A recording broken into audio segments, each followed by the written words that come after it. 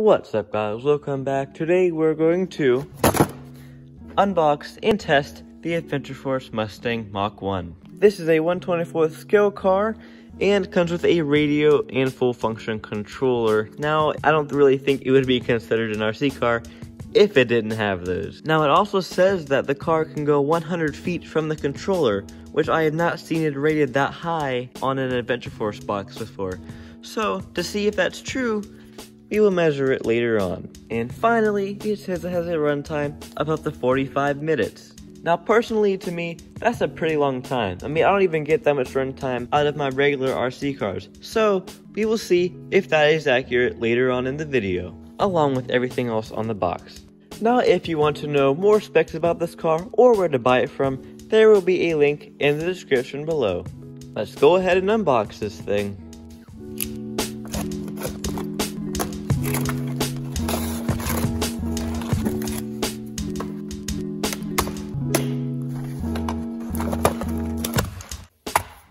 So in the box you get your manual and your remote and car. Now this car actually looks pretty cool. It almost looks like the actual Mustang, just scaled down of course. Now something I've already noticed is that the rear tires are actually a lot wider than the front tires. I don't know if it's like this on the real car, but either way this will add more grip to the car as you drive it around. This is a rear wheel drive car and has front adjustable steering, which is nice to see. Now for the remote, we've actually seen this on another RC car before. I forget which one it was, but they improved something because now there's a screw at the bottom of it, because in the other remote, this back end would always fall out, so I had to put a piece of tape over it. So hopefully we can see if this keeps it on the whole time. You will need 2 AA batteries for the controller and 3 AA batteries for the car. Now let's install these batteries and start testing out the car.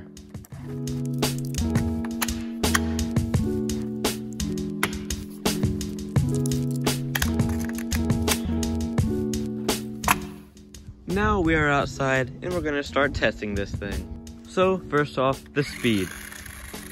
As you can see, it has a pretty decent speed. It has a pretty good smooth turning angle to it.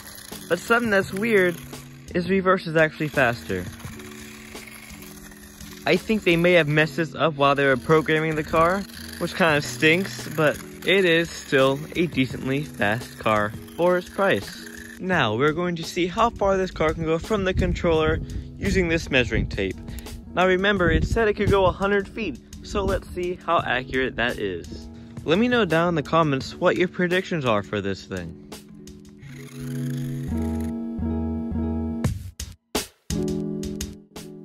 So, the car just lost its signal up there. Let's go measure it.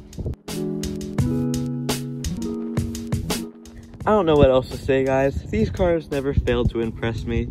Look at that, 138 feet, 38 feet above what it said. I mean, you guys have got to get some credit to Walmart for that right there. It's awesome to see how their cars always go above and beyond what they say they can really do. And now, for the final test of this car, I have the remote set up in a way in the vise that when I turn on the switch, the steering turns and the tires turn. And the reason why the tires will be turned the whole time is to simulate you steering it, and then of course the tires will simulate you driving it. So the most important thing about this whole setup is the stopwatch. Now I will try to stop this right when the tires stop moving. So this test will end when the batteries go completely flat. Now I also have this car set up on a rubber band so that it won't slide off the table. Let's start this test right now. Alright, well I guess I'll be hearing this for the next, hopefully, 45 minutes.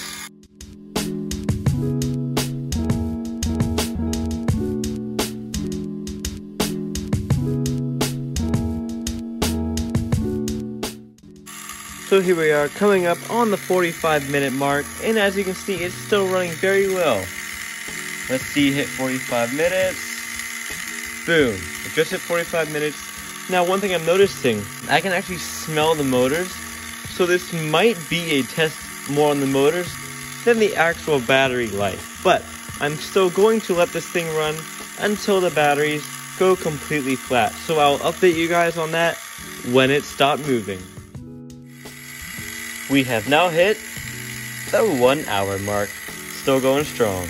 So I just made it back to the shop, and when I came back, the car was off, and this is the time that I stopped it at. So it still feels a little warm, so let's say it stopped at 3 hours. Now, 3 hours is a stupid long time, but you also have to bring into consideration that as you drive it and the battery starts getting lower and lower, the car will start going slower. So, depending on what battery you put in here, I would say you would have a run time of about 2 hours total, because you probably don't want to have the car driving really slow on you.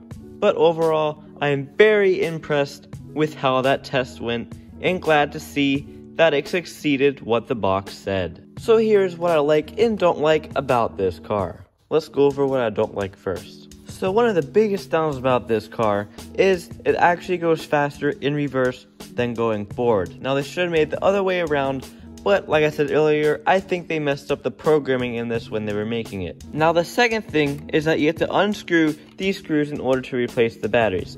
Now yes, it only adds maybe 20 seconds to the process, but that means you have to have a Phillips screwdriver that fits that on you every time you have to do this. It'd be nice not to have to do that, but oh well. Now on the remote, this button right here, it says it's supposed to be a turbo mode, but I've tried it with pressing the throttle without pressing the throttle.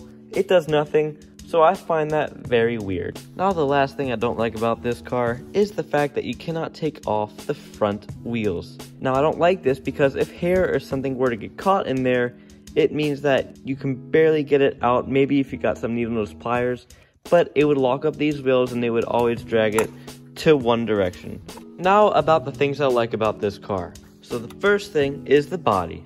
Check that out. That looks pretty cool in my opinion, and I think it's cool that they scaled this down almost exactly from the real Mustang Mach 1. The second thing is the tires. These things have really nice grip, especially on the driveway. I mean, this thing barely slides around at all. However, if you do drive this on a smooth surface, you could probably get some nice drifting action in. Now speaking of the wheels, these rear wheels do have a screw in it, which means if hair or something gets caught in there, you can just take the tire off and get it out. And the last few things, the steering is very smooth, and I like how this switch does not turn off if a rock hits it, because you have to switch it side to side. Now if this switch was up and down, that means if a rock hit it, it would switch it to the off position and you have to walk over there and turn it back on. So I'm very glad to see that this car has a switch just like this one. And I'm also, of course, very impressed with how this thing performed in all its tests. It went further than the box said it could and lasted way longer than it said. And finally, I like the remote because it's nice and snug in your hand and the buttons are very easy to press and don't wear out your hands. Oh, and forgot to mention, this screw does hold in the battery mount perfectly, so you won't need to be putting any tape on this. Alright guys, this will be it for the video today. I hope you enjoyed the video today, and I hope to see you in one of my next ones. Thank you so much for watching. Stay awesome. Peace.